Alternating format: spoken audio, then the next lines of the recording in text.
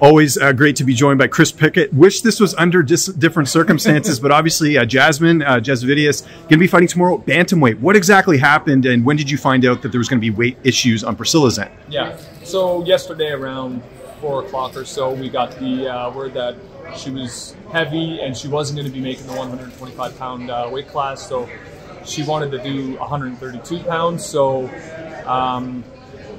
we kind of were like, well, this is kind of shitty. Like, Jazz is already like close to 125. She's very disciplined with her diet and everything. So we asked about doing 130.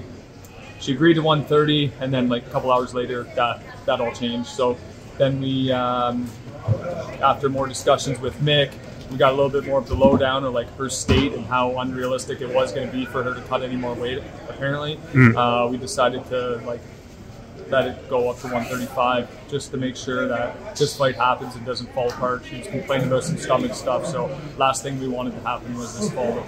And I'm sure you might have anticipated this anyways, because she's had trouble making the weight before, right? Yeah, we talked about it all the way through camp. We're ready for adversity. Like, we know there's been failed drug tests, there's been missed weights, there's been visa issues. She's very unpredictable in that sense. So yeah, it's not a big surprise. How's Jazz dealing with all this? Obviously not ideal having to fight up, but she's a savage. She doesn't matter who it is. She's like she doesn't give a shit. So she's down. She's just a little bit more pissed off, which is normally a dangerous Jazz. What did her? I saw her team was kind of saying some stuff in the back there. Probably more a question for Matthew Jelly. I don't know if you want to be on camera here. What were they saying? Because I saw you kind of talking to them, and they didn't seem too concerned. Well, their coach was trying to justify missing weight by 10 pounds, and I was like, well, this is kind of nonsense. And that's why, like, when they said it was a bantamweight fight, I was like, I didn't want people to understand that she fucked up. Yeah. Right. So it's just like, because everybody's marketing this as a bantamweight fight, but they didn't understand that she missed weight by 10 pounds. Yeah. So it was just like, I didn't like that they advertised it that, but it is what it is. I'll let people know, right? So okay.